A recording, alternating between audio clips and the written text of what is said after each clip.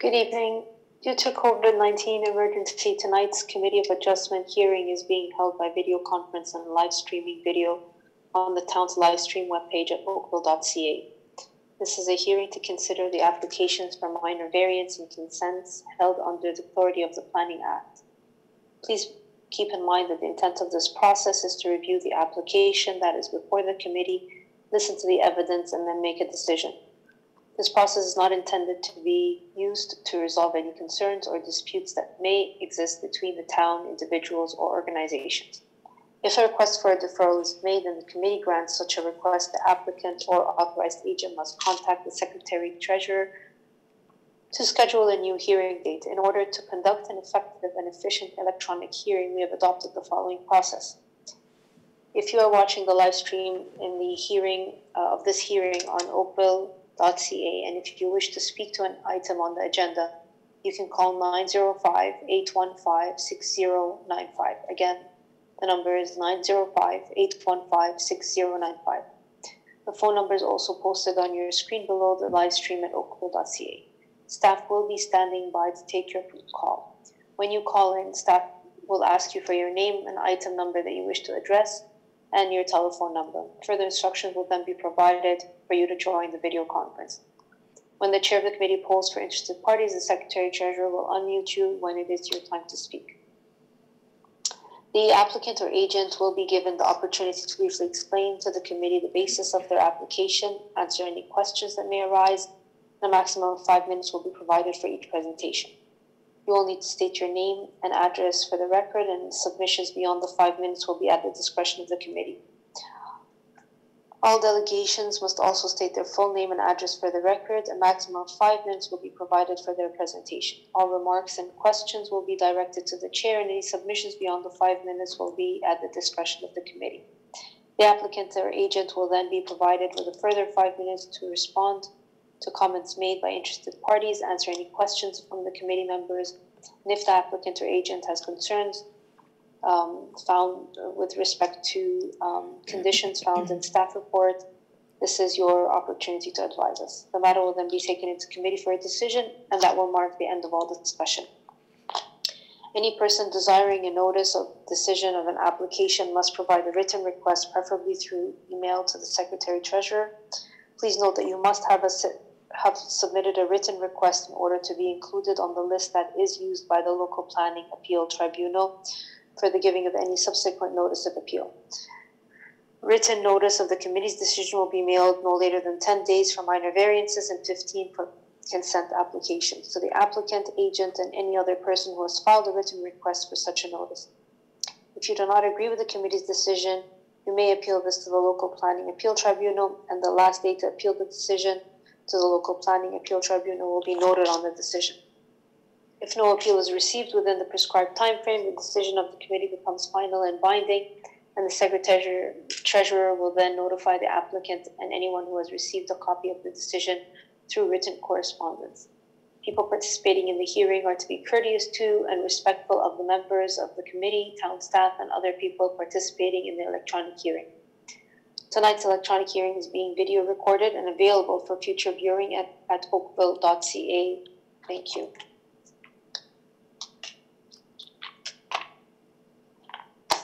So we have no regrets this evening. Do I have any declarations of pecuniary interest? I see none. Thank you.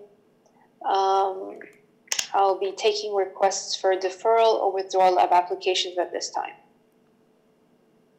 The Secretary Treasurer, do we have anyone waiting? Yes, we have Belinda McCrory waiting to speak to 2330 Kelsey Gate, CAVA 031 at 2021.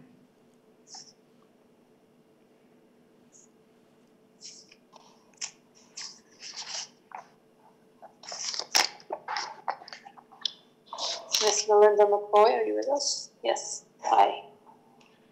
Good evening, Madam Chair, members of the committee. So I'm speaking to application number A-031-2021 for 2330 Kelsey Gate.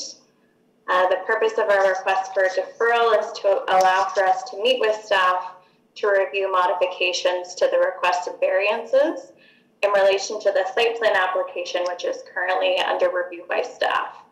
Our intent is to return to the committee once this discussion has occurred. Very well. Thank you very much. Ms. Secretary Treasurer, have any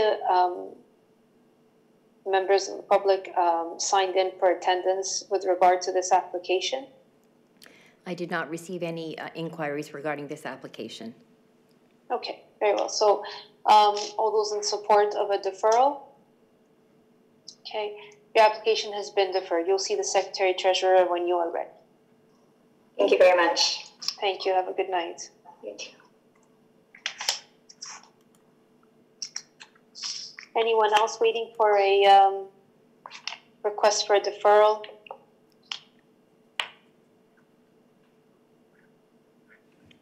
Okay. I do not see anyone at this time. Okay. We'll proceed with our first application of the night. It's CAV 028 of 2021 at 2386 Springfield Crescent. Again, that's 2386 Springfield Crescent.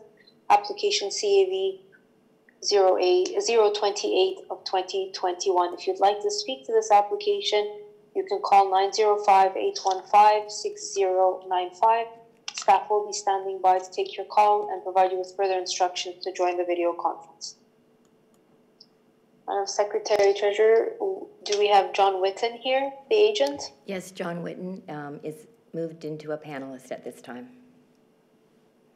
Very well, Mr. Whitten.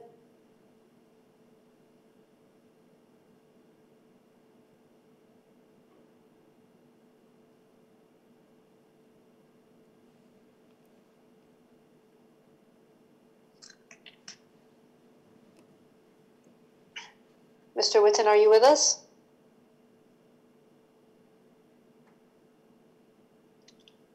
How's that? Is that okay? Yes, we see you now and hear you. Go ahead, sir. Okay. Good evening, Madam Chair and board members. My name is John Whitten. I'm acting on behalf of the homeowners. We're requesting a rear yard setback for a roof over a patio from requires 6 meters to 4.94 meters. I guess I could just comment on the staff's report, and I concur that I think that we meet the 4 tests. Also, in interaction with the neighbors, I can only say let the letters stand on their own merit, and I'd be happy to answer any questions that the committee members may have. Do we have any questions of Mr. Whitten at this time? Go ahead, Ms. Marie. Through you, Madam Chair, quick questions for Mr. Whitten. I was just wondering, Mr. Whitten, there was a letter from a neighbor, Christine Johnson, who had a few concerns in the event of structure damage or future removal. Just wondering, or any ice or water buildup. If you could just address those briefly, and we can move on. Yeah, thank you, Madam Chair. Through you. There was no structural connection to the mutual wall separating the 2 dwellings, so there was nothing touched there. It's a polycarbon roof system which builds up with heat, so there's no snow buildup typically on that, so there won't be any ice buildup on that. So that concern is taken into consideration, and I tried to speak to her, but try to put her at ease that wouldn't happen with that kind of a system.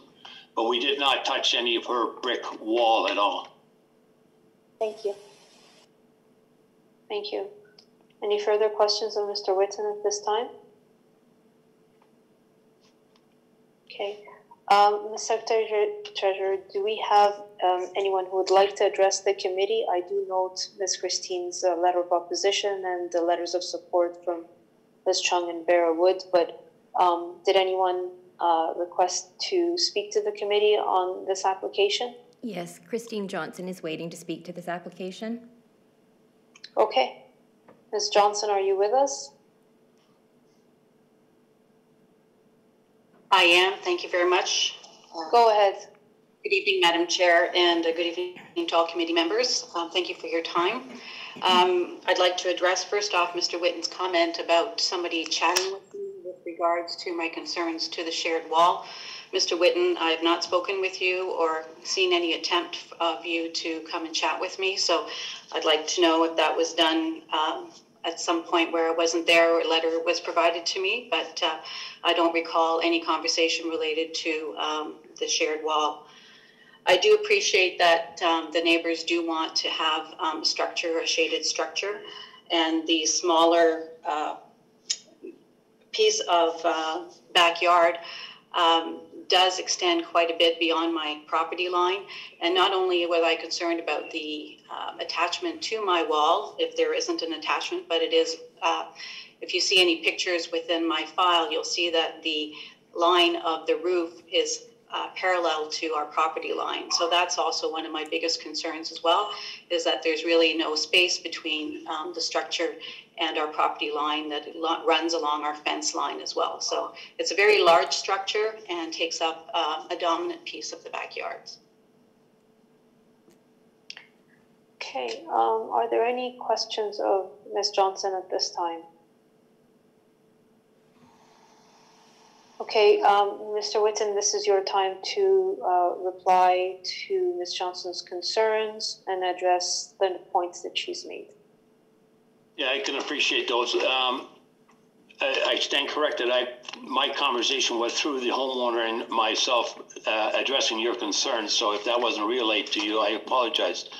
But let me, it's not a solid roof, it's a translucent roof. So, and because there's 0 lot lines, I don't think we're infringing on your lot line. We're at the edge of your lot line. So I've done a lot of minor variants over the years, and the 4 criteria is always taken into consideration, which I think we've done that, and I think staff has supported that. And so I felt comfortable going forward with this application, Madam Chair. So I don't know what else I can add to it.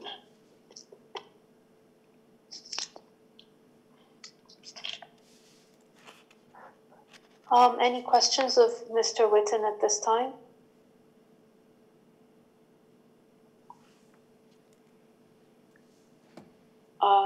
Ms. Murray?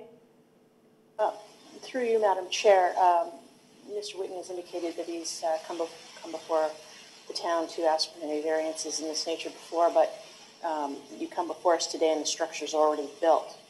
Normally, it's the other way around. Care to comment? Absolutely, Madam Chair, through you, and that's not typical what we do, and we end up actually installing that. She was advised by about 3 other contractors that no, even a permit was needed, and I said, no, you do need a permit.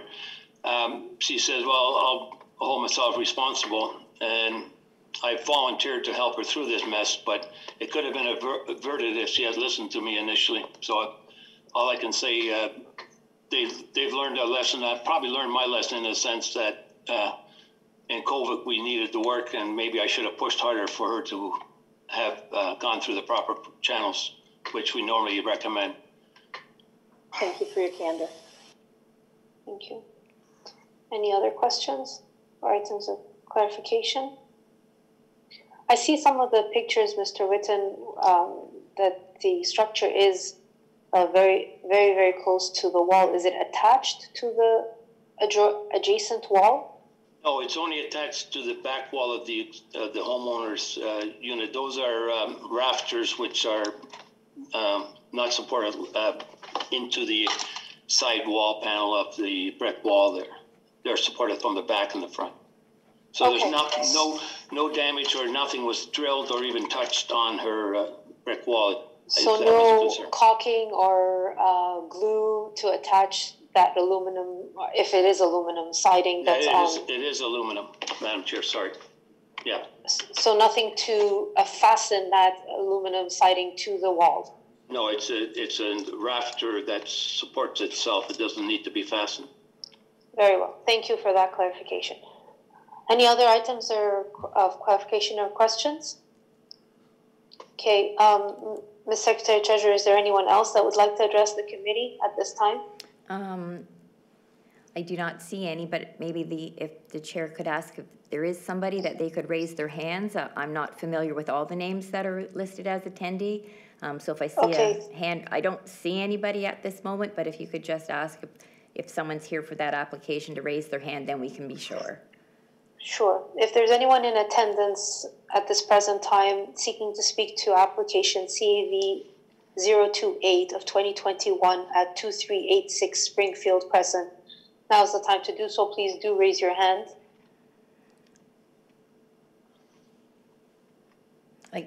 Ms. Johnson did have her hand raised, so I don't know whether you want to speak to her. Yes, I just have a clarification question for Mr. Whitten. The day that the structure was being put in place, I did question the young man who was putting the structure up, and he indicated to me that there was silicone attached to my wall to put the structure in place. So I don't know if you could clarify that comment. I would have to, it's not there for structural reasons. I would have to check that because that might have been just on the lip of it to prevent water from seeping between the panel and the brick wall. But I have not seen that. That's not a normal practice.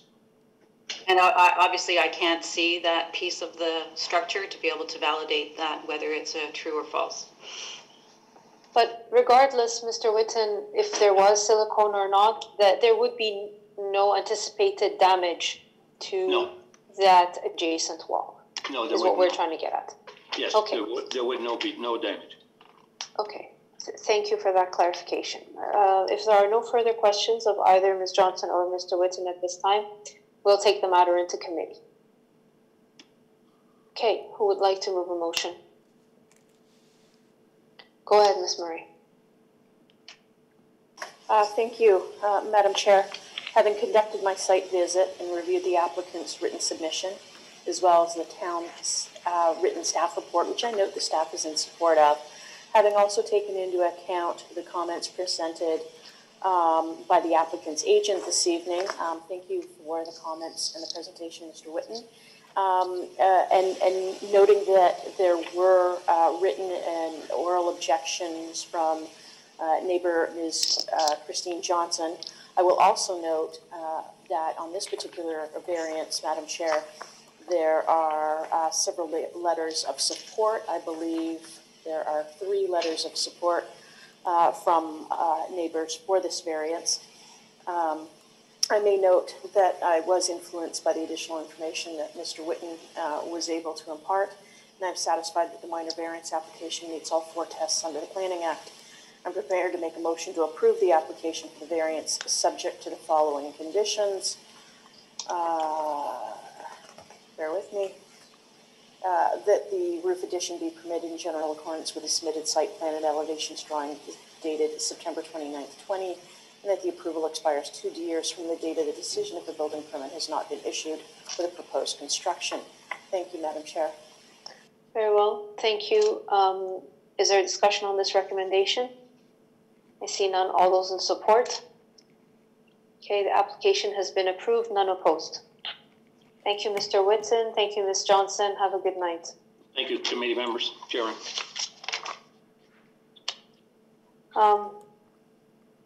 While you move the next panelist into place, I'll read the next application.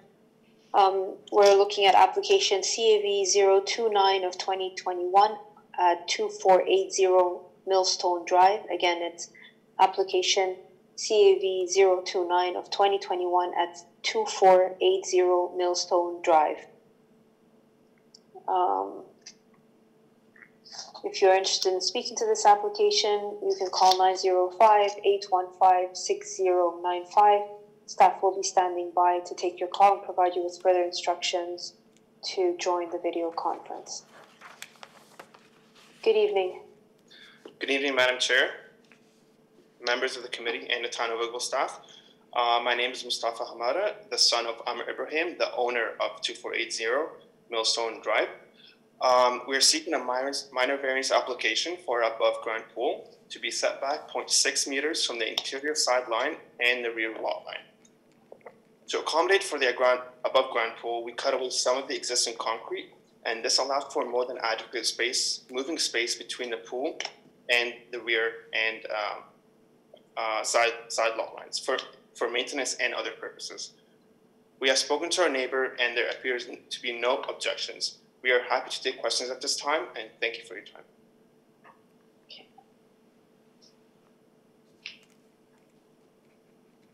Are there any questions of Mr.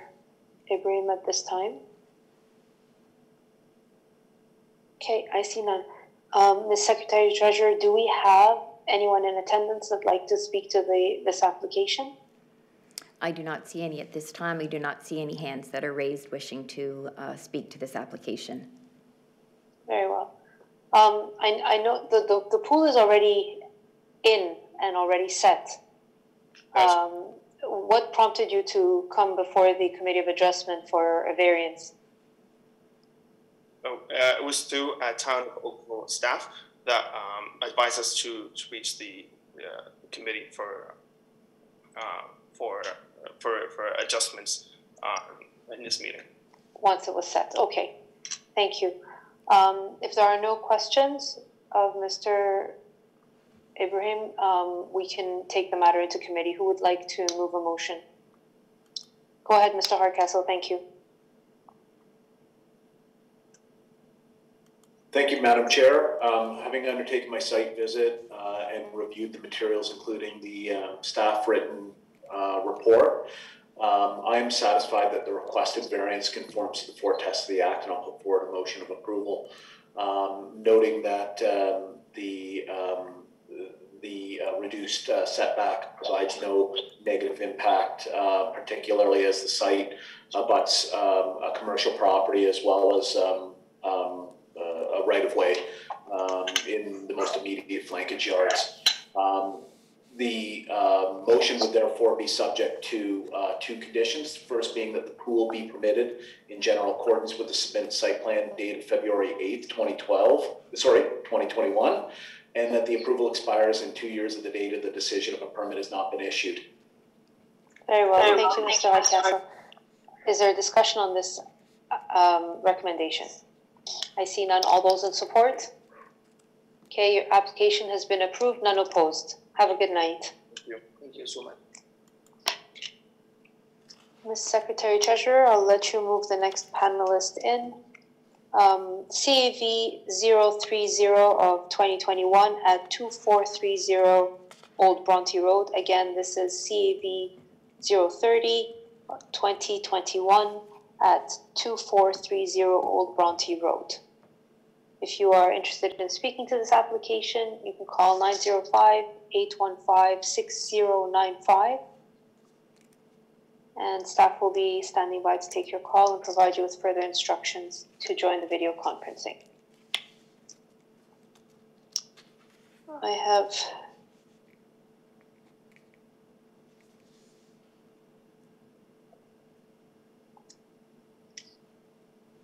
whenever you're ready, Ms. Secretary Treasurer. Mr. Andrew Palumbo is going to speak to this application. Okay, I don't see him on my panel yet. He should be there. Mr. Palumbo, are you with us? Yes, I'm here, Madam Chair. Very well. If you'd be kind enough to put your camera on. The staff has already uploaded your presentation, and you can go ahead once your camera is on. All right, I've avoided the camera only because of internet speeds, but I will give it a try, and hopefully there's no issues. Give me 1 second here. Start video. Okay, very well. Go ahead. Okay. Good evening, Madam Chair and members of the committee and town staff. My name is Andrew Palumbo, and I'm an associate with MHBC Planning. I am the agent for 2430 Old Bronte Road, and I'm just trying to make sure I can increase. There we go. Next slide, please. Just making sure that because I'm not controlling the presentation, I'll just give cues as to. I just prepared a brief presentation on this proposal.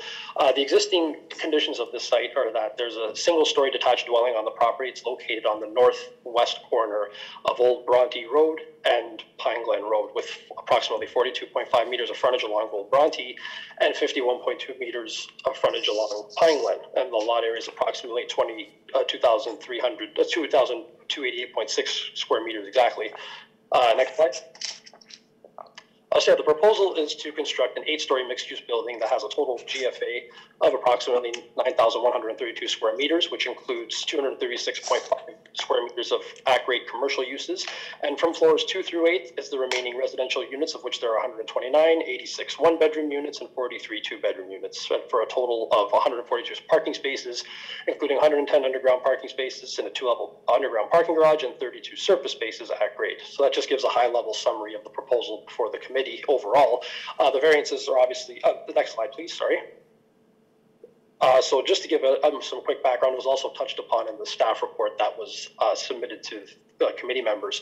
The site has basically undergone 4 rounds of detailed SPA review, the initial submission and 3 resubmissions and we've basically gone to a point, and we've advised our client that going through a few resubmissions and narrowing down the comments is advisable, because at that point, you go to the committee with what you believe will be the final variances that you need to implement the development as proposed. So as a result, there are some technical variances that are in nature in order to accommodate the proposed development being contemplated for this site. And you go on to the next slide. There's basically 3, I'll just run through this quickly because this was already on the notice that was issued. So there's basically 3 variances that are needed in order to implement this proposed development. The first one being to permit a parking space, which is visitor space number 7, to be set back 0 meters from the building, whereas 1.8 meters is required. To permit ancillary residential uses located entirely below the first story, storage lockers within the underground parking garage on both levels, within the first 9 meters of depth of the building measured in from the main wall. And then the last variance, which is to permit ancillary residential uses on the first story to occupy a maximum of 17.4 meters on the length of the main wall oriented towards the front lot line, which is Old Bronte Road. And that same variance is also required for the frontage along Pine Glen Road, because that's the flankage lot line. So next slide. So basically, that just provided a couple of slides that give a bit of a visual context and a bit of a brief explanation as to why each of the variances, both individually and collectively, meet the 4 tests for a minor variance under the Planning Act. So basically, this is a fairly straightforward one. Parking space V7 is not covered from above, and therefore, as a result, is basically just considered a surface parking space. And if you look at the logical, it's just a logical extension of the existing parking row that exists at this ground level here. So this is why it's basically a continuation of the parking plan that's already in place, and which represents good circulation overall on the ground floor. And again, going through the submissions that we've gone through already, this has been the agreed upon layout with city staff, with town staff, and relative commenting bodies. Next slide, please. Proposed underground storage lockers, these will represent the ancillary uses that are not permitted within the first 9 meters of depth below the first story. So basically, when you look at the floor plan, these locker rooms that are on the P1 and P2 parking levels, they're located, and again, in a logical location in the north corner of the underground parking lot beside the resident stairwell. So obviously provides a good connection for the residents within the building because it's located close enough that when they come down the stairs, the locker rooms are very close by. And basically overall, in that corner location, it's a location that doesn't impede the overall function of the underground parking levels. And it also ensures to separate the retail and residential components of the mixed-use building accordingly. And then just moving on to the next variance, the variance number 3, part 1. So looking at the frontage along Old Bronte, this is where a 17.4% requirement is increased from 15% is required to account for a bicycle parking and storage room along, again, in the northeast corner of the ground floor of the building. Again, similar to the previous variances, this location right near the stairwell is an efficient location, and it makes it actually very attractive for people, or cyclists that are using that room, to be closely connected to the streetscape directly adjacent.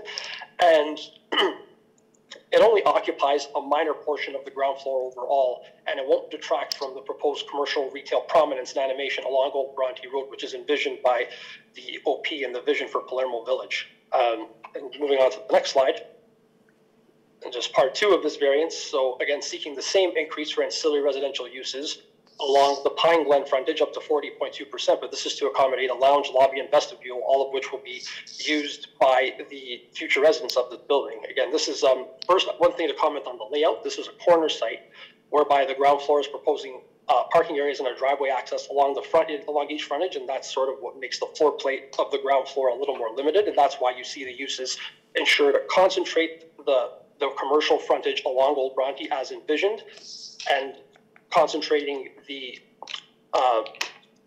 ancillary residential uses on the secondary frontage and providing a bit of eyes on the street passive surveillance along the Pine Glen frontage. So it just, again, it ensures to at least account for the separation of both. So it facilitates passive surveillance on the one frontage, and it gets the focused commercial retail prominence on the other. And I think that covers pretty much everything in terms of the variances being requested. And in my opinion, all the four variants, three variances, one being a two-part variance, collectively and individually meet the four tests of the Planning Act for a minor variance, and I'm happy to answer any questions. Very well. Thank you very much, Mr. Palumbo. Are there any questions at this time?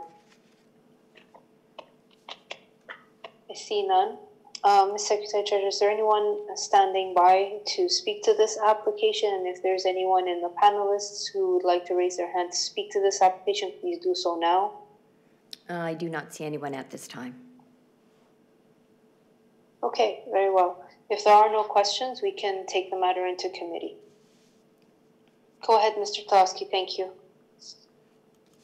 Thank you, Madam Chair. Madam Chair, I'll move that this application be approved as applied for. Find these variances to be highly technical in nature, all of which meet the four tests of the Planning Act. I would make that approval subject to the building being constructed in accordance with the final approved site plan, and that the approval expire within 2 years if a building permit does not issue. Very well. And I also note, Madam Chair, there's no submissions from the community. Okay, thank you, Mr. Tlaski. Is there a discussion on this recommendation? I see none. All those in support? Okay, your application has been approved, none opposed. Thank you, Madam Chair. Have a good evening, everybody. Good evening. Moving on to application CAV 032 of 2021 at 239 Allen Street. Again, this is CAV 032 of 2021 at 239 Allen Street. If you're interested in speaking to this application, please call 905-815-6095, and staff will be standing by to provide you with further instructions on joining the video conference. I have Neil McDonald listed as the agent. Mr. McDonald, if you can turn your camera and unmute yourself, we'll be ready to hear your presentation.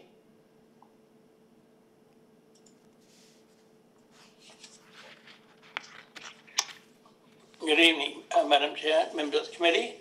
My name is Neil McDonald, 308 Winston Road, Oakville. I'm the agent for this application, and the application basically is to provide a covered porch at the front of the house. The existing home will not be added to, and I concur with all the, obviously, the staff report, and be very pleased to answer any questions. Thank you. Mr. McDonald, are you able to turn your camera on?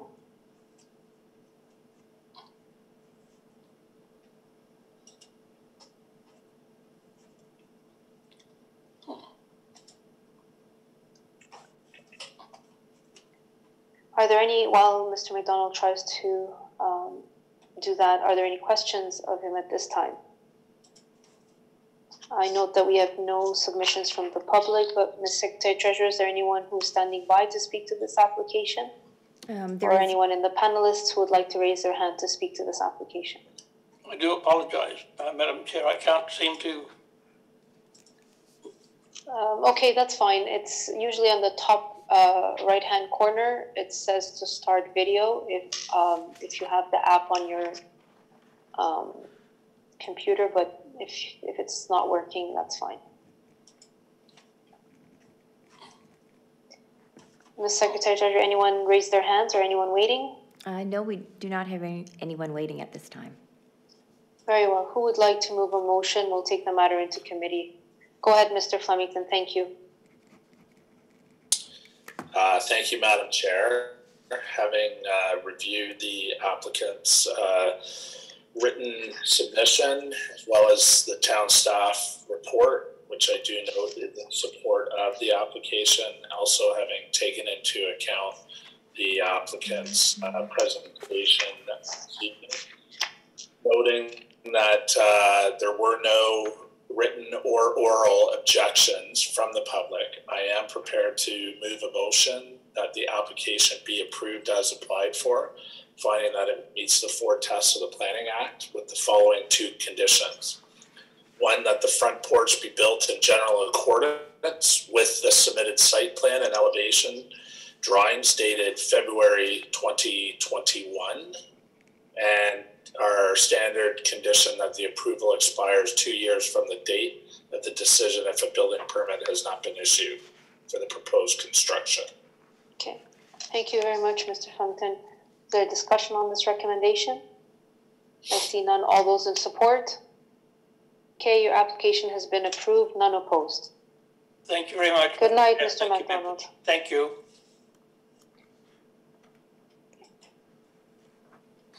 We're moving on to application CAV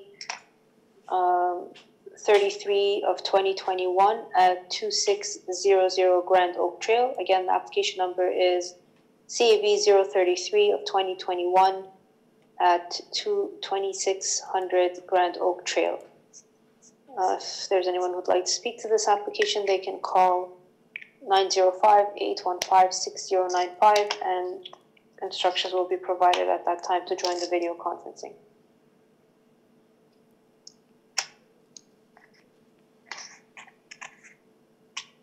Do I have the agent ready, Mr. Fickert? Yes, good evening, Madam Chair, members of the committee, planning staff. My name is Christopher Fickert. I am an architect with IBI Group in Toronto. We represent Mont Avenir, the French Catholic School Board, for an addition to the school at 2600 Grand Oak Trail. We have a very brief run through. If that's convenient for the committee, I can go through that. Go ahead, sir. Thank you. Next slide, please. This is a quick aerial view of the school. And you will see it sits on the corner of Dundas and Grand Oak Trail. You will see also some construction along the north edge of the site, on the site of Dundas. Next slide, please. Our proposal for this, which is in with, which has site plan approval and is in process for a building permit, is to add a second-story addition on top of the existing single-story construction, which anticipated the addition in its construction, with also a small addition to the west. Next slide, please. Very briefly, this is the ground floor as it exists. In the top left-hand corner, the colored section represents the ground floor addition. Next slide, please. The upper floor is basically a group of classrooms and services built on the existing concrete roof, as was anticipated in 2014 when the school was built. Next slide, please. This just shows that the brown area towards the bottom left-hand represents the existing condition. The colored blocks show where the classrooms are being located on the upper story, and you will also see that there is a two-story cafetorium to the top of the drawing, just above where it says teachers, and that our addition will match the height of that. Next slide, please. This is a quick rendering of the view the pupils will have from the playground. Next slide, please. This would be the view from the corner of Dundas and Grand Oak Trail. So our second-story addition is the one that follows the same color brickwork and same idea of fenestration. We're extending the white and glazed staircase up to service the upper level. Next slide, please. So the reason that we're requesting a variance is if you remember the construction that I showed in the aerial, between the school being permitted and built originally, there was an expropriation of some land to create the turn lane and a bus lay-by on the corner of Dundas and Grand Oak, the result of which is that the existing building is actually encroaching on the reduced setback. As we'd like to build on the upper story and follow the footprint of the existing closely, that would put our second story extension encroaching into the setback. So we're asking for an easement to permission to encroach onto the side yard setback by about 900 millimeters and align our upper story with the lower story that already exists. I note that we've talked to staff, and staff are generally in support of this, so I'm happy to answer any further questions that anyone might have. Thank you, Mr. Fickert. Are there any questions at this time? Go ahead, Ms. Murray. Yes, through you, Madam Chair, to the representative, Mr. Fickert. Mr. Fickert, currently the posting of the sign is on the school, and you would have to trespass to be able to read that sign. And that sign serves as notification to the broader community about the plans. And I'm asking if perhaps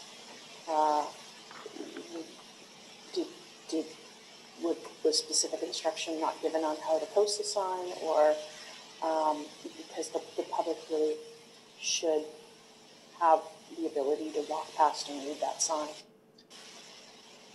Okay, I only heard a part of that. It seems as though the sign was not correctly placed following the instructions. I personally haven't seen the sign. It was a representative from the school board who collected the sign and installed it.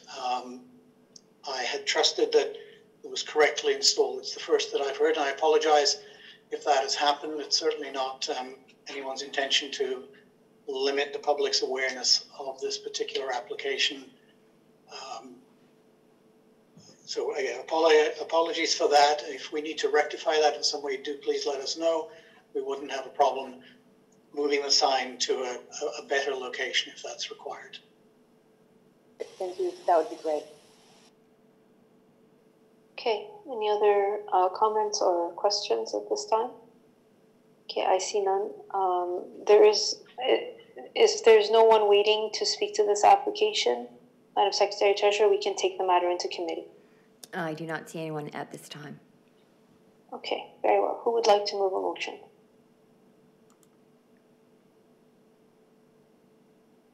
Mr. Hardcastle, go ahead. Thank you, Madam Chair. Excuse me. Having undertaken my site visit and reviewed the materials, including the staff written report, and the drawings submitted in support of the application, as well as the comments made by the agent for the owners, I am satisfied that the requested variance conforms to the four tests of the Act, and I'll put forward a motion of approval, noting that this is that the proposed addition is generally in line with the existing single-story component, and was a result of widening works beyond that, which was anticipated at the time of construction of the original building. So the motion should be subject to two conditions. The first being that the addition be built in general accordance with the submitted site plan and elevations dated December 7th, 2018, as well that the approval expire within 2 years of the date of the decision if a building permit has not been issued. I would note that there were no members of the public present with respect to this matter. Thank you, Mr. Hardcastle. Is there discussion on this recommendation? I see none. All those in support? Okay, your application. All those opposed? Okay, the application has been approved. Thank you very much.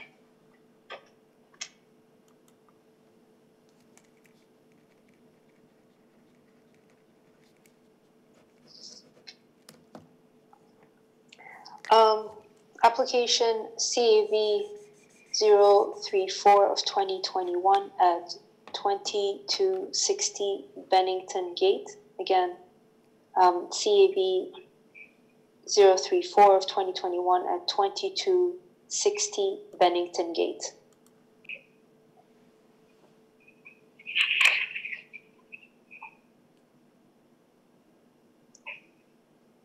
We have Mr. David Carruthers. Madam Chairman, members of the committee, David Carruthers from Carruthers and Associates.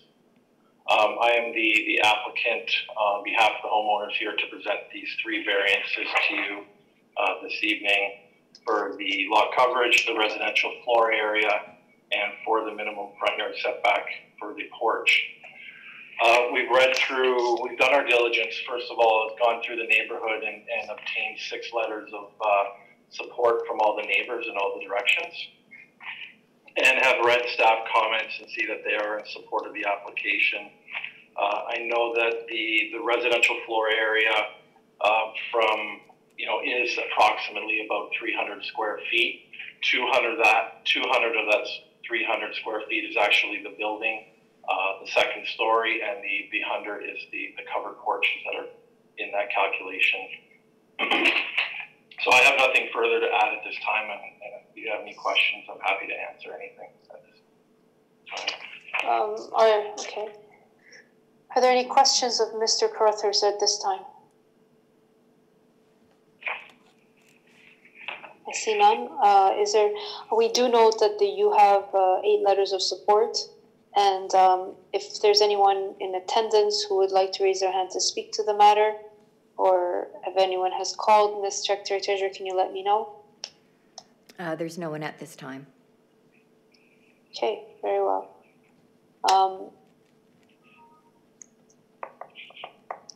If there are no questions, we can take the matter into committee. Go ahead, Mr. Flemington. Thank you, Madam Chair. Having reviewed the applicant's written submission, as well as noting that the town's written staff report is in support of the application, also having taken into account the applicant's presentation this evening, noting that there were 8 letters in support of the application and there were no oral or written letters in opposition of the application. I would like to move a motion in support of the application, finding that it does meet the 4 tests of the Planning Act, with the following 2 conditions. 1, that the additions be built in general accordance with the submitted site plan and elevation drawings. Number 4, dated February 22, 2021. And 2, our standard condition that the approval expires 2 years from the date of the decision if the building permit has not been issued for the proposed construction. Very well. Thank you, Mr. Flemington. Is there a discussion on this recommendation? I see none. All those in support? Okay. The application has been approved. None opposed. Thank you.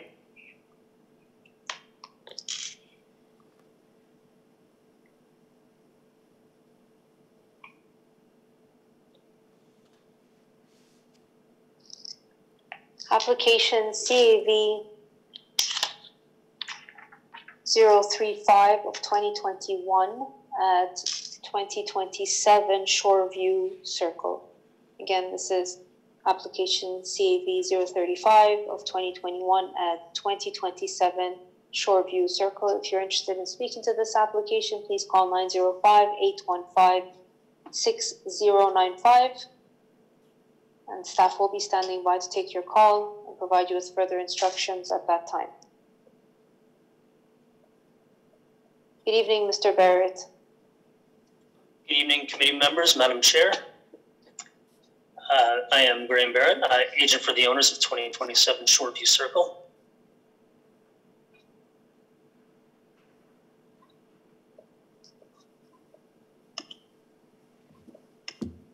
I do have a presentation if you'd like me to proceed, or I can answer any questions you may have, but this is pretty straightforward.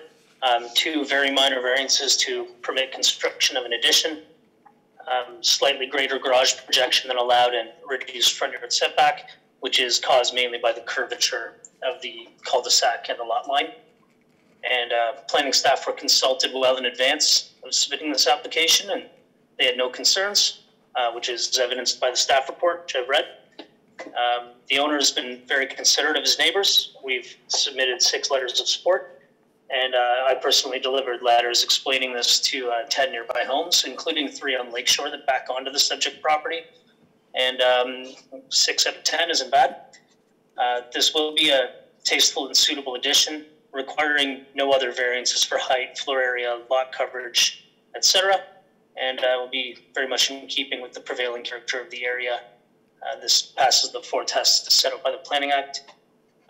Happy to answer any questions you may have. Okay, are there any questions of Mr. Barrett at this time? We do note that you do have the 6 letters of support.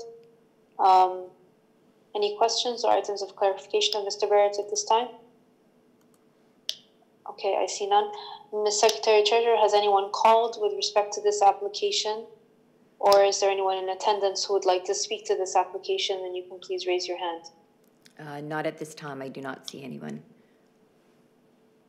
Okay, very well. So if there's no further clarification needed, we can take the matter into committee. Go ahead, Mr. Talowski. Thank you, Madam Chair. Madam Chair, I'll move that this application be approved as applied for. I find it to be a very sensitive addition in the neighborhood, and that's evidenced by the 6 letters of support and no objection from the neighbors.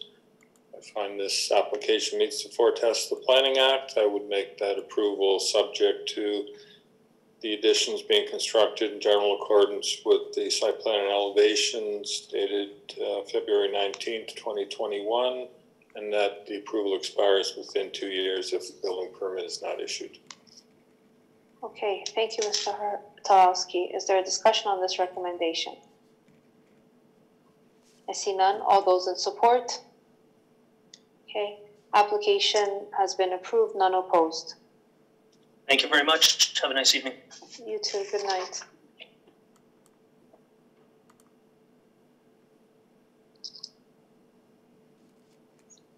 Okay, application CAB 036 of 2021 at 2058 Seafair Drive. Again, it's application CAB 036 of 2021 at 2058 2058 Seafair Drive. If you'd like to speak to this application, please call 905-815-6095, and staff will be standing by to take your call and provide you with further instructions. Good evening, Madam Chair. Go ahead. Good evening, Mr. Kieran. Go ahead. Good evening, Madam Chair, members of the committee. I'm Joris Kieran of Kieran Design in Oakville, 11 Bronte Road, Unit 31. I'm the agent for the applicant. And I'll just very briefly run through this application. There's 2 variances. One is for a little bit of extra garage area, which is indicated on this first slide. It's just occurring at the rear of the garage, so it doesn't widen the garage in any way from the street view. And then slide 2, please. So the second variance is for some additional floor area, which is really occurring on the 2nd floor in the 2 areas shown here. I'd also like to add that as the members are probably aware, this was previously approved about 2 years ago, and the owner wasn't prepared to proceed at that point. So unfortunately, the approval expired. So this is really just the exact same application coming to you again. It was approved back then, and we're hoping it'll get approved this time around. And staff is in support of the application also. And I'm happy to answer any questions if there are any. Very well, Mr. Kieran, thank you. Are there any questions or items of clarification at this time? Okay, I see none. Ms. Secretary Treasurer, is there anyone who's waiting to speak to this application, or anyone who is in attendance that would like to raise their hand to speak to this application? I do not see anyone at this time. Okay. All right. Who would like to move a motion? Go ahead, Mr. Hardcastle.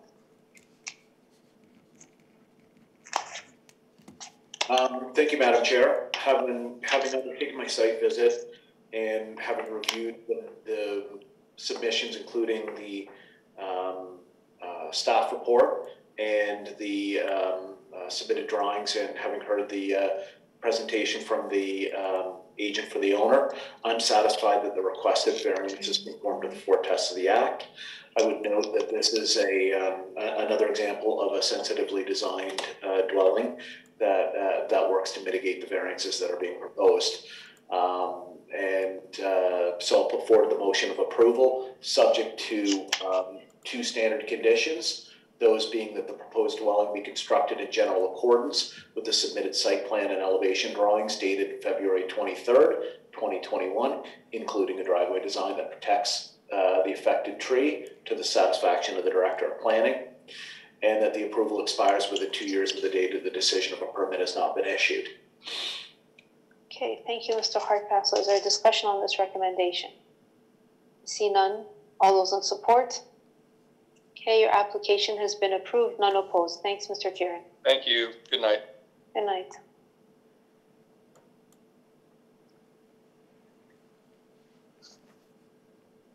Okay, we're on application CAV 037 of 2021 at 306 Lakeshore Road West. Again, the application is CAV 037 of 2021 at 306 Lakeshore Road West. If you're interested in speaking to this application, please call 905-815-6095 and further instructions will be provided at that time to join the video conferencing. Okay, I guess Mr. Tanner is here instead of Bruce. We are both here side by side, actually. Okay, very well. Absolutely. How are you today?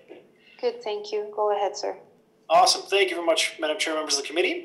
This application in front of you today is a very eccentric, historic structure that was a 2-stage project back in the 50s and 60s. Looking to participate in a meeting that's going on right now. Who is speaking right now? Yes, it's Krista Lever, Leaver, and it's in regards to 306 Lakeshore Road West, which is... Okay, very well. Once the applicant has made their presentation, we will call on you to address the committee. If you can just keep yourself muted and your camera on until that time, that would be great. Lakeshore Road, yes. Hello? Did you hear what I said? 691-4740. Okay, I think we've got some interference. Ms. Lever, do you hear me? Okay, she's unmuted herself. Go ahead, Mr. Tanner. I apologize for the interruption. Not a problem at all. It's a very eccentric property in front of you. This was a 2-stage home construction back in the 50s and 60s. So we did meet the previous owners, family members that did sell off the property to what is our client and the new owner property developer here. The owners here at 306 are looking to develop it and to move into it as their primary residence. We really are pushing to keep a lot of the details and preserve the historic nature of the build. So it's a very classic mid-century modern inspired home. We are reusing all of the existing brick on the home, and the reason for most of our variances is we are trying to keep as many of the trees on the property as possible. There's only a couple noted tree removals based on our proposal. We did obviously have the option of a complete tear down rebuild, but the owner as well as us as the design firm were very keen on keeping the heritage aspect and values intact and as undisturbed as possible. So what you're seeing in front of you is mainly a bungalow design with a very small loft space above what is the proposed new garage zone of the home. So it is a single family residence. The family's lived in Oakville and are business owners in the town of Oakville for the last 25 years. We do feel that it is in keeping with the neighborhood.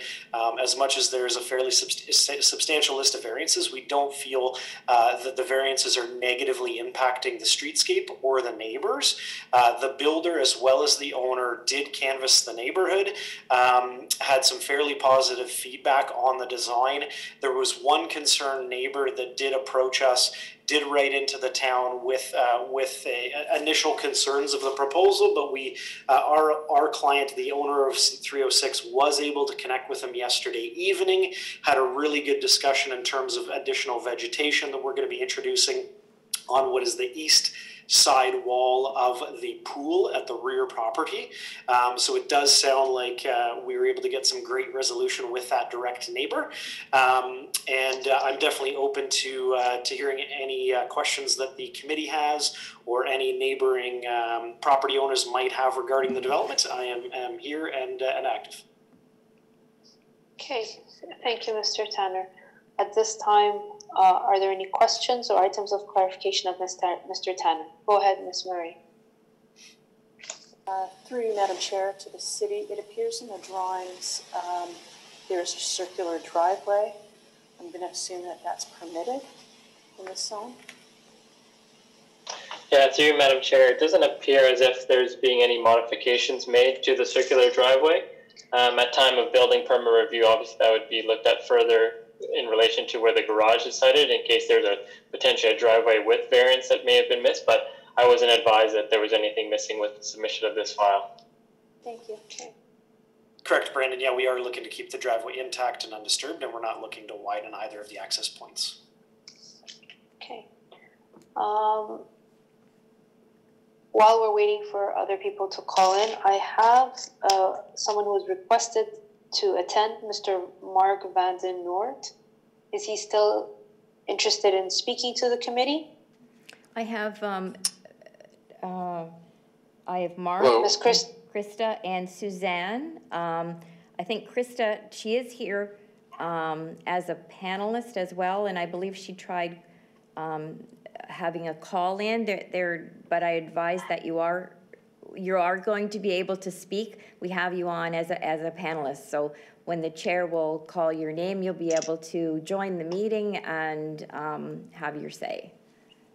Okay, so I have 3 people who are waiting to speak to the committee: Suzanne Pennington, Mark van den Noort, and Krista Lever. Correct? Correct.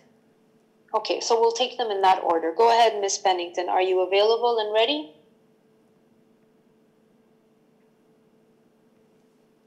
If all 3 would please put their cameras on and...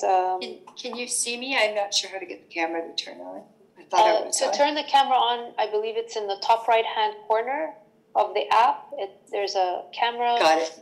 Okay, very well. Great, thank you very much. So I see Mr. van den Noort. Sorry, I apologize. And Ms. Pennington. And I'm still waiting on Ms. Lever. So when you're ready, you can put your camera on. Go ahead, Ms. Pennington. Great. Thank you very much, Madam Chair and committee members. I just a point of clarification, if I might. I'm assuming the committee is considering this request based on 45-2, legally non-conforming. Is that correct? Based on the existing dwelling depth already exceeds requirements? Let me just look that up. Mr. Hassan, do you have a comment on that question?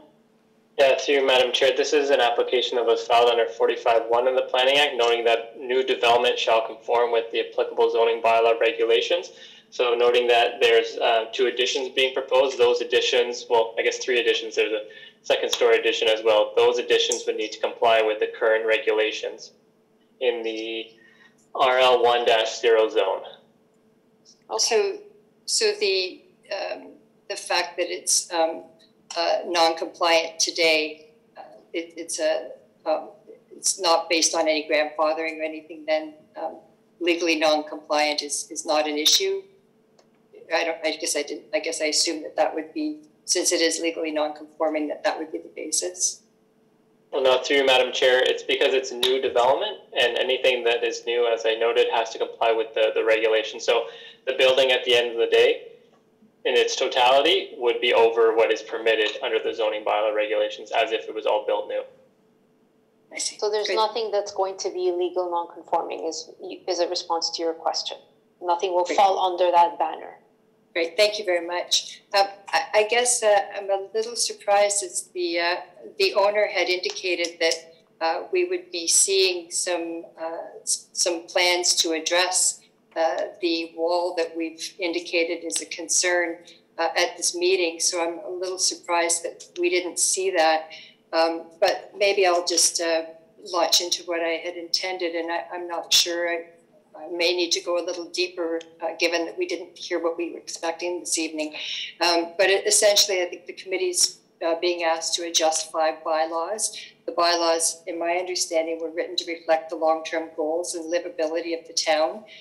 The purpose of the adjustments is to accommodate an expansion in square footage and the addition of a large garage to be added onto the front of the home. Primary concerns for existing residents in the neighborhood is preservation of the urban forest and canopy, preservation of the beautiful, unique character of our neighborhood, which is a very special neighborhood, preservation of our opportunity to enjoy our beautiful backyards. We take a lot of pride in our yards. We put a lot of effort into having our trees fertilized and trimmed and maintained. We've got beautiful views, natural serenity in the area. It really is a special area that needs to be preserved.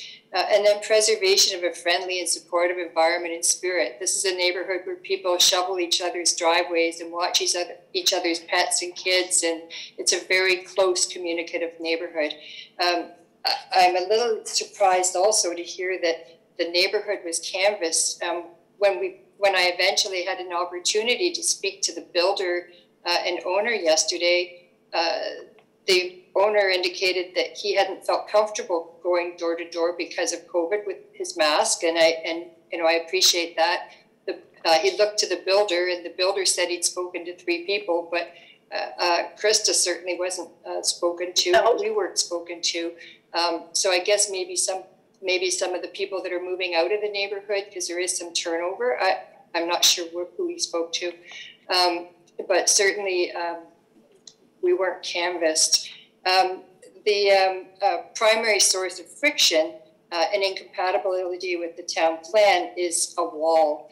The proposal would result in a massive 130-foot long wall ranging in height between 12 and 24 feet tall. It towers over the east side of the property, and the impact of the wall is exacerbated because the elevation of the property is higher than the properties on the east side. So it literally will tower over the properties. They've already raised the height of the wall. Looks like 2 or 3 feet has been added so far, with another story to be added on top for a portion of the wall. It really does change the view from our properties and the enjoyment of our properties. There's 2 potential solutions to this. One is you can create a battle with neighbors, and I've spent days and hours trying to learn how the codes and the rules of the community. And I think we could actually block this thing, but nobody wins in that event because it just creates ill will, and certainly somebody's going to lose. Maybe it's us, maybe it's them. I don't want to create that kind of an environment in our neighborhood. That's not what we're about. Ideally, we can come to a compromise that's acceptable to everyone. And the compromise, as Mr. Tanner indicated, we did have opportunity to finally meet the owner yesterday, and we had really constructive dialogue. I believe he's, positive intent. I think he's sincere in his commitment to preserve the urban forest and canopy. I love that he wants to maintain the mid-century modern feel of the building. He's indicated that a portion of his expansion plan is to provide accommodations for a parent, which I see as a real positive for our neighborhood. I assume if he was going to be, doing the expansion to build a basketball court or something like that, that would be viewed differently by the committee and would have been disclosed. But to this end, if we could have a true and honest commitment from the owner that he would deliver on the proposals that he made to me yesterday, which are, number 1, a commitment to retain the mature trees on the property, except for the few that have been identified for removal under the plan. And number 2, a commitment to create an attractive, subtle aesthetic on the wall through the use of various natural materials, colors, textures, possibly artificial windows. And I guess that's what I thought we were going to hear a little bit more about this evening. So I'm a little bit concerned that we didn't. And then a commitment to plant sometime in 2021 a staggered row or similar of relatively mature, tall trees along the length of at least 2/3 of the wall at the highest part of the elevation that's practical. So that the purpose is to cause the wall to be filtered in its view, so it doesn't impact the existing neighbors so dramatically. It really is. It really is disappointing to spend all day looking out this window at a wall. The fourth point is one that was not proposed by the owner, and I was hoping Nabil would be here this evening. It's a commitment to work with the adjacent neighbor, that would be Krista, to mitigate the impact of a tall property towering over her deck, which will be right beside it, and to be sensitive to the impact that a lot of outdoor lighting around that structure would have on her ability to enjoy her property in the evenings. So I was hoping that the owner would be here and be prepared to make a sincere, give his word in honor that he would fulfill those commitments, at which case we would not have such an objection to looking at this 130-foot long, 12 to 24 foot high wall. So I don't know if Joel may be able to address that. We really do want to come to compromise. It's better for everyone. Okay, thank you, Ms. Pennington. You're at your 5-minute mark. I'd like the other members of the neighbors to be able to speak as well. So I'm going to let them have their chance. I can do this all at once, or do it a little differently, Mr. Tanner, if you'd like to address each person's comments, or would you like to take them all at once? And then we can do a bit more of a fluid response along the three. Okay, very well. So go ahead, Ms. Krista, you can address the committee at this time. I think you're frozen. Okay. Okay. While she takes... Can you hear me? Oh, yeah. Okay, now we can hear you. Can you hear me at all? Yeah, we can hear you now. Go ahead. Yes? Okay. I'm pretty much everything Suzanne said is where I'm at. I am the immediate neighbor to the east side of the property. We share a fence line. So I am the one that immediately will be part of viewing the big long wall, and one of my major concerns is grading and drainage as well. If I'm hoping that will not be affected, because part of all of our properties that run along Holyrood, where Suzanne lives, there's the natural runoff from Lakeshore Road. Because I'm on a lower elevation from 306. We all have a natural runoff that comes from Lakeshore Road beginning at my property and goes all the way to the lake. So there's that concern as far as there's any major regrading or anything like that, or tree removal, that might become an issue for me. And the other thing with the wall is like the aesthetic, obviously, but the also potential of exterior lighting at night. If it's lit up like an industrial unit at night, that's going to be like a mirror reflection into the whole side of my house, which incorporates my kitchen, my kids' bedrooms, the whole west end of our house, and my deck, which is used 12 months out of the year. It's not just a seasonal deck. So those are my concerns as far as that. And I just want to note that no one has come and approached me, and I'm immediately next door. No one has ever come, whether it's the owner or the builder or anyone has ever approached me at all. So I just wanted to have that point. I note all your comments, and thank you for your submission. Okay. We'll get answers as soon as Mr. Van den Noort had the chance to address the committee. Go ahead, sir. Hello, Mark Van Noort. I'm at 94 Holyrood. I live between Suzanne and Krista. I can't really see the property from because I see Krista's house from my vantage point of my property. But I do see the canopy of trees that is on that property. And I understand that they've identified 9 trees for removal. And I just wanted to ensure that there were permits for all those 9 trees, because the trees that are permitted, as indicated, dead on the green sign in front of the house, is there's only 3 trees permitted for removal. So I just want to ensure that you're aware that that's happening. Thank you. Trees. Very well. So everyone's had a chance to address the committee. Go ahead, Mr. Before I do so, are there any questions of any of the members of the public, Ms. Pennington, Mr. Vanden Noort, Ms. Lever, from the committee members before we turn it over to Mr. Tanner?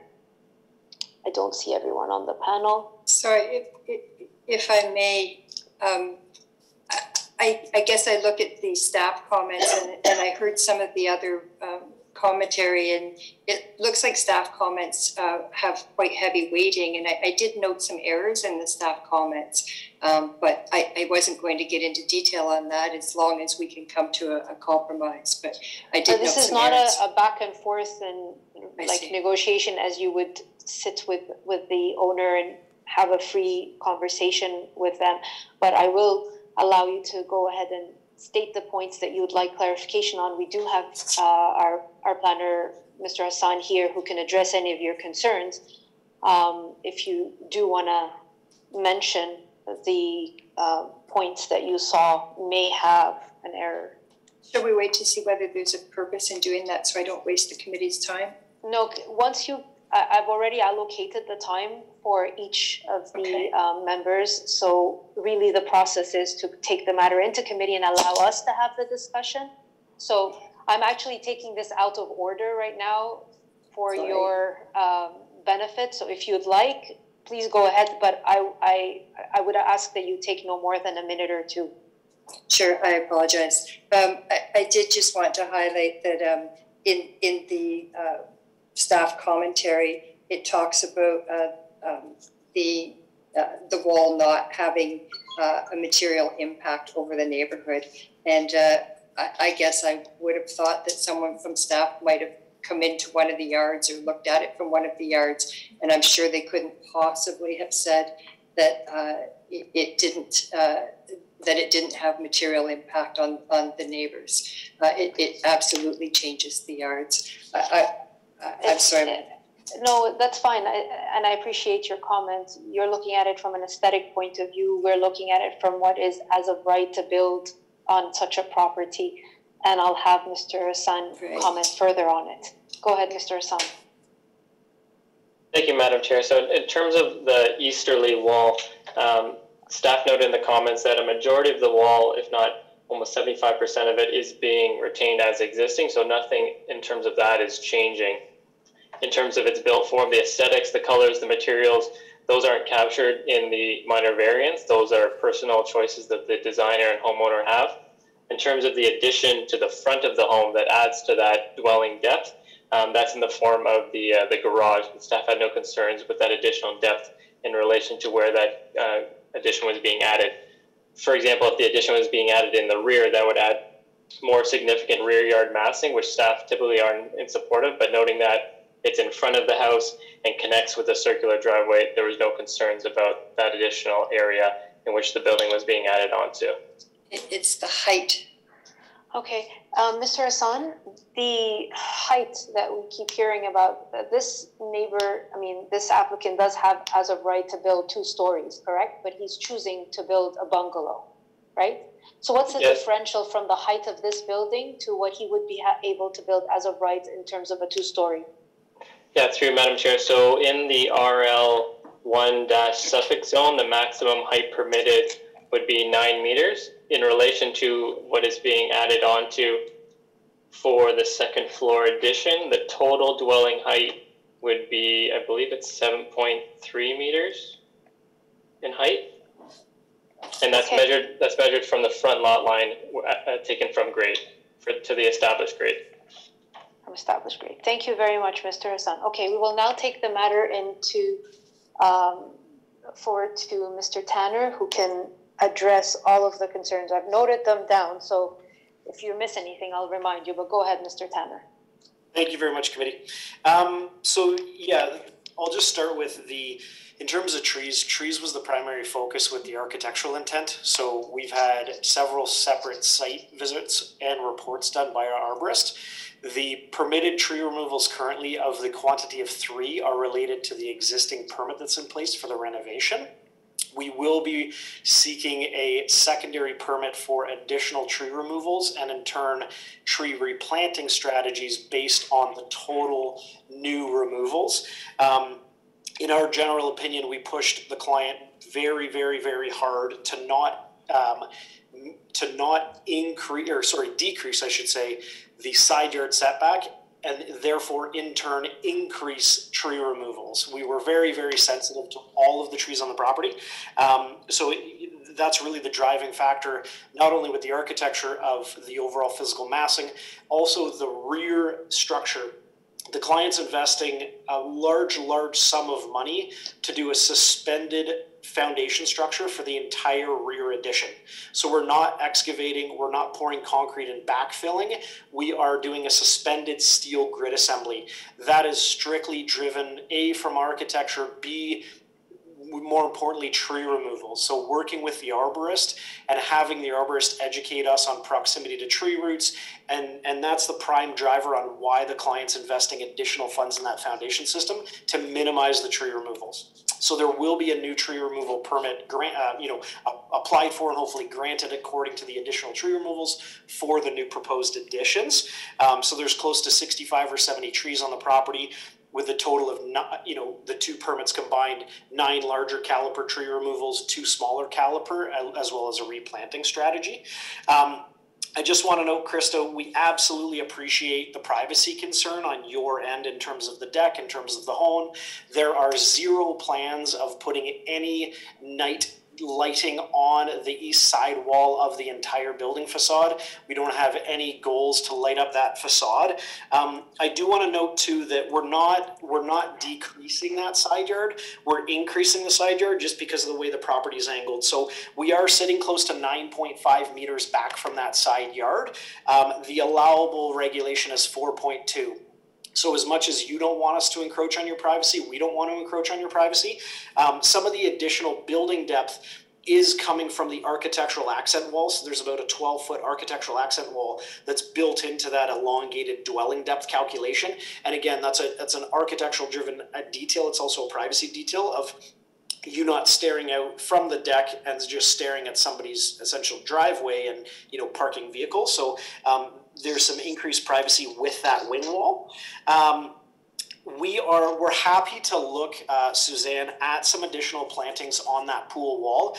I think Brandon had already noted that pool wall is existing. It's going to be intact and undisturbed, quote unquote, in terms of the physical massing. So we're not changing the building height of the pool wing.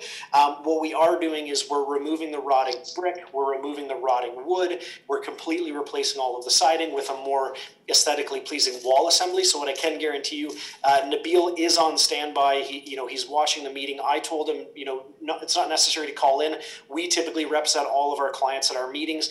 Nabil is an insanely passionate individual, and I can promise you that if he's told you that there are going to be plantings on that wall, I can guarantee you there will be plantings on that wall. I have a reputation to hold, as does my client, in terms of general relationship, because they are going to be moving into this home. So that I can tell you that will be happening. Brandon already noted in terms of the max height, we're sitting at about 24 feet. We're allowed to go to 29. Again, that's the driver on really squatting the house. We don't want to dominate the streetscape.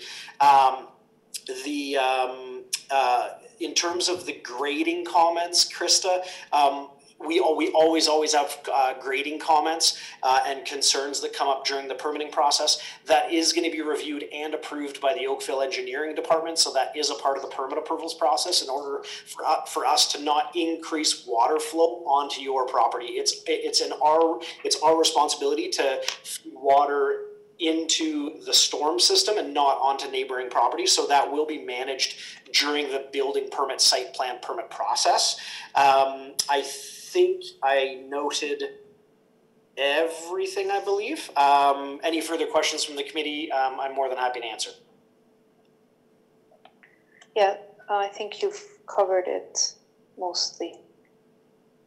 Are there any questions or items of clarification of Mr. Tanner at this time? Okay, I see none. Mr. Vander Noot, we don't usually go back and forth, but go ahead. Okay. Just Mr. Tanner has indicated that he's intending to seek additional permits for more trees. Does he know how many trees he's intending to permit? Yeah, so we have a new arborist report which is linked to the new building permit application. So total between the two permits, there's 11 tree removals. On the east side wall, there's only 2 trees coming down on the east side wall. The rest there's some dead species in the front we're dealing with, and then there's a core smaller cluster group of trees in the middle of the rear yard. So we're not touching any of the boundary trees. All of the boundary trees are staying. It's the internal trees that kind of form the zone where the new addition is going to be placed. So the large trees are intact? Intact, correct, yeah. Thank you. I'm looking at your drawings. You have them marked on your drawings. If town staff can put your drawings up in your presentation, I think that'll cover the last thing that people wanted to see, your drawings. You can direct staff which page This is the survey plan. If we could go to the SP 1.01 site plan, zoning plan, there we go. Yeah, and then if we could just zoom in on this. So on the top right-hand corner of the garage, you're gonna see 2 tree removals right on that wall projection, which are 9.4 meters in from the side yard setback. So those are 2 smaller caliper tree removals. But again, you're seeing that the entire tree line along the side yard is remaining intact.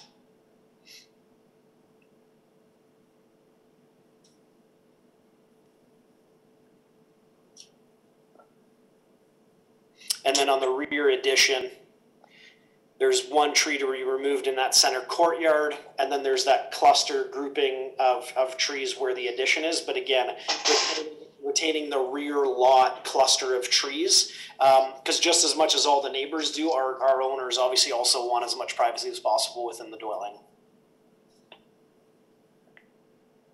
Okay. Very well. I hope we've answered everyone's questions, and thank you for all your submissions.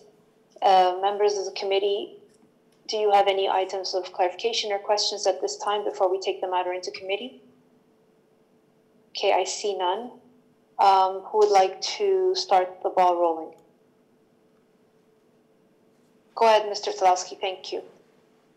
Thank you, Madam Chair.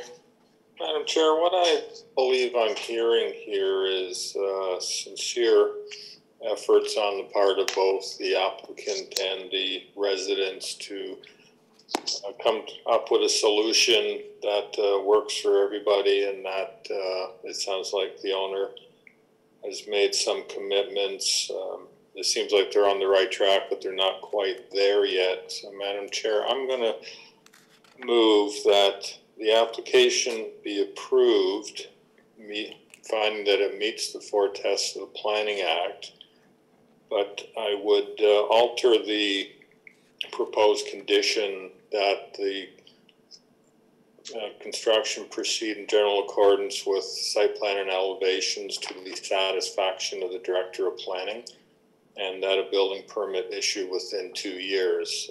Madam Chair, I'm suggesting this again because what I've heard tonight is an honest effort to not have the neighbors object and the owner to tweak some features. I wouldn't want to approve the application with the drawings that are in front of us tonight, have them make some changes, and then be told that no longer in general accordance. I think it's also to the benefit of everybody if the applicant and the residents have a chance to talk, the applicant has a chance to amend its drawings, the discussion of this meeting be forwarded to the Director of Planning, and he have the ability to make the final decision on any amended drawings that might come out of that discussion between the applicant and the residents. Very well. Thank you, Mr. Hilowski. Is there a discussion on this recommendation? I don't see Mr. Hardcastle because things have shifted on my panel, but anyone want to say anything before we move the motion? Okay, very well. All those in support? Hold on, I need to go through my panel again. I see you, Mr. Hardcastle. So your application has been approved, none opposed. Thank you everyone for your submission. We appreciate it. Thanks so much, committee. Have a great day. Thank you very much. We appreciate your leniency in our submissions. Thank you. Very well. Have a good night, everyone. You too.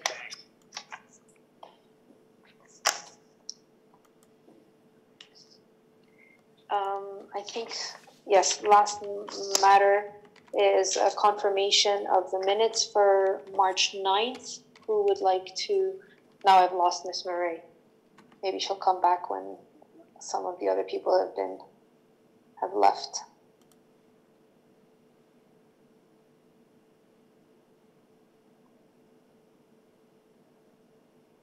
Did we lose Judy?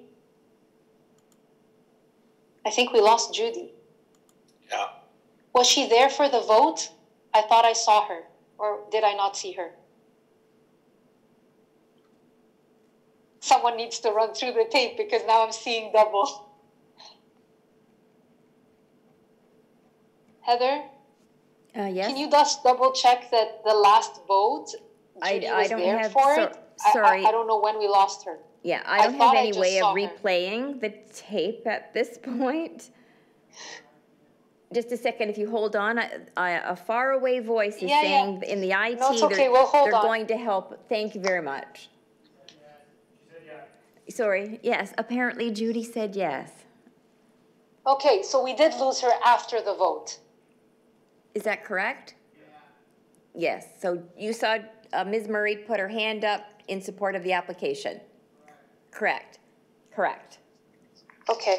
All right. Should we wait to see if she logs back in for the confirmation of the minutes?